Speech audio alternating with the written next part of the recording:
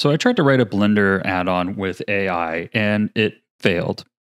Mostly. I kind of got some working scripts, but let's talk about what that process looked like. Now, disclaimer up front, if you come to my channel, you're used to tutorials. This will be an educational video, but not a tutorial per se, but hopefully you learn some things from it. So I used ChatGPT, which I had heard could write Blender add-ons, and I'd seen some videos and posts claiming that it could write these add-on scripts, and I thought, can it really though, or is it only simple tasks? Now, personally, I have no intention of trying to sell a add-on written with ChatGPT or anything like that, but what I wanted to know is that sometimes when I'm doing tedious tasks like duplicating certain sections of objects or offsetting keyframes that there aren't scripts or add-ons already in existence for, if I could maybe use it to kind of write some stuff to help me automate things and maybe save me some time. We're going to dive more into the process, but I want to say that I ended up turning to my usual resources of Blender Stack Exchange and other places like that online where there are just incredible people that are so supportive in the Blender community and helping you on your learning journey. So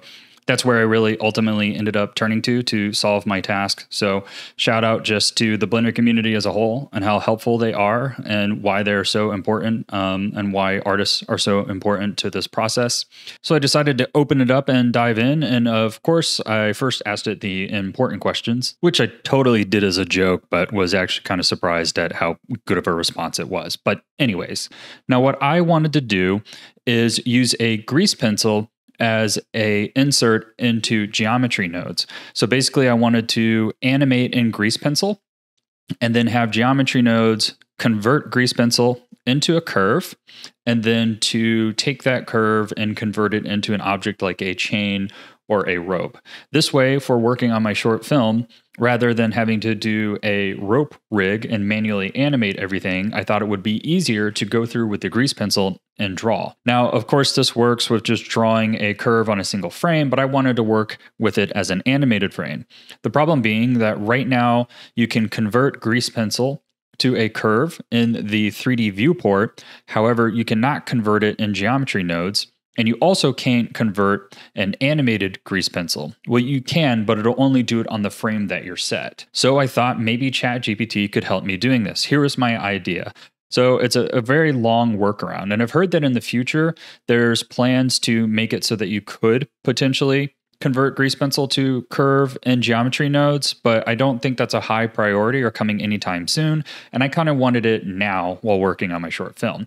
So I came up with a long workaround. So my idea was to take the grease pencil object and then duplicate it for every frame in the timeline. And then after that, I would have a script run through, and for every object on every frame, it would take that grease pencil object for that frame, convert it into a curve, and then add a keyframe to the visibility and the render toggles, move forward a frame, and do that for an object. So since it would be running the operator on each frame, it would essentially be going through and converting each grease pencil object into a curve of that animated frame per frame. That way, as I move through the timeline, I would have a curve for every frame of animation that existed in the grease pencil object.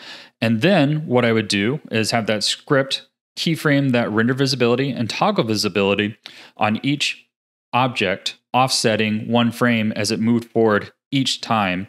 And what this would do is when you hit play on the timeline, it would essentially toggle the visibility every frame that had occurred across the frame range. And thus you would get the curve kind of like playing back as if it was the grease pencil by flicking the objects on and off in terms of their visibility.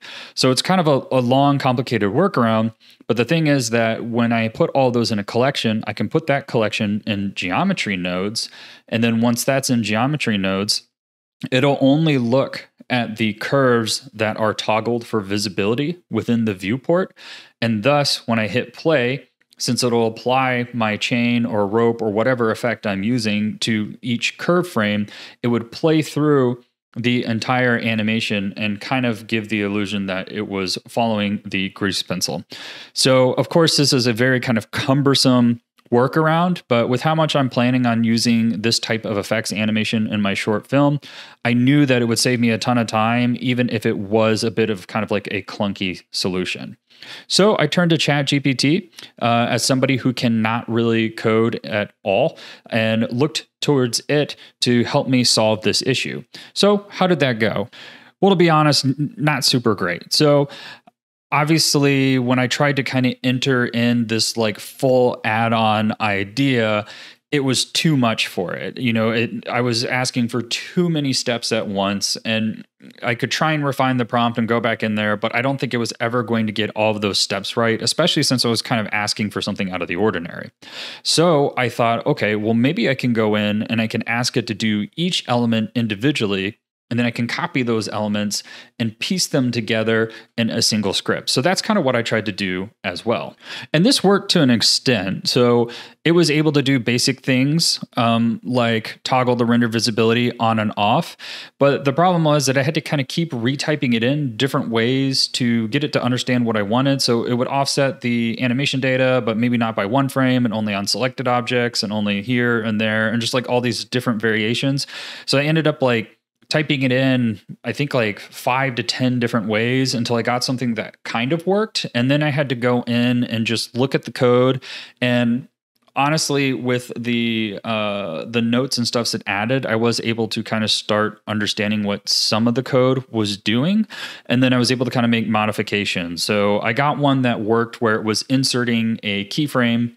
And then I went in and kind of copied some things and changed where it was inserting the keyframes just by doing like -1 and +1 and that type of stuff. And I was actually able to kind of get that render visibility like working. So basically, I was learning that I wasn't going to get the full script and that I was going to have to kind of pull things out. So then what I started doing is asking it how to do specific things. So I knew I wanted it to insert a keyframe at the start frame. So I asked it to write a script that would add a keyframe to the selected object on the start frame. And then I would look at the code there and would copy that code in. And then I'd be like, and the end frame, and then copy that code in. So I wasn't getting full scripts out of it as much as I was like pulling lines of codes, just because with my lack of knowledge of Python, I didn't even really know what to search on Google to find the answers. So I ended up getting some scripts that kind of worked. I had figured out how to toggle the render visibility, how to duplicate an object for the amount of frames within the frame range, and how to put them all in a collection. So that went pretty well. And then I wanted to make it so that I could convert the grease pencil to a curve. Well, I tried to do that, and I ran that multiple ways through ChatGPT. And it didn't get it right. It kept getting it wrong. I tried to do this complex process of converting it to a curve, and that just didn't work at all. And then I tried getting it just to run the curve operator, and that didn't work at all. So I ended up having to turn to people on Blender Stack Exchange, where I always go. I posted some questions there and did some research in the forums, and as always, people were incredibly helpful. I don't really want to post their code and stuff on here that they kind of helped with me. So I'll go ahead and link to that question below so you can go ahead and take a look at their responses and see for yourself. But yeah, I ended up reaching out to some friends and stuff, and they were able to kind of help me fix some things. So apparently when you do the curve operator, it needs to be like activated in like a certain type of view space. So you have to override it in Python so that Blender thinks it's in that view space, and then it'll run the curve operator, from my limited understanding. But ChatGPT didn't know that, and I had to turn to people to find that out. So luckily, Blender has an amazing community, so people hopped in and helped me. And yeah, I was able to kind of get a semi-working script going. So then I tried to use it to convert my script into an add-on. I wanted it to make an add-on with a button that would run the script so that I could just kind of run it. And I couldn't get that to work. I tried to get it to let me input some numerical values, and those scripts actually just crashed Blender. So yeah, my experience with using AI to write add-ons. It was actually a pretty good learning experience because, like I said, I didn't entirely know what terms to even search for in Google. So by working through ChatGPT and it kind of commenting on the code, it actually was an incredible learning tool for me understanding a bit more how Python operates. Very limited. I still don't understand it at all, but I understood it a bit more. But it wasn't going to kind of write the end product for me. And I still was not able to combine all of my scripts into one. So right now, my process is running 4 separate scripts that I was able to get to work. But when I tried to put them together, it didn't work. And I didn't want to keep asking people on Stack Exchange to do it for me. Since this is for a personal project, I don't really care if it's kind of a clunky process as long as it works.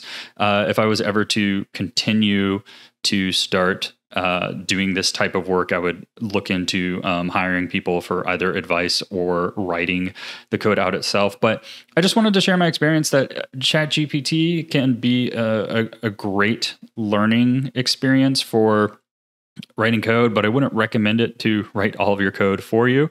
I'm curious if anybody's tried it in the comments below. Yeah. Let me know what you think. If you like this format of video, I may do more just kind of talking about my learnings as I work on my short film. As usual, thank you for watching. Really appreciate you being here.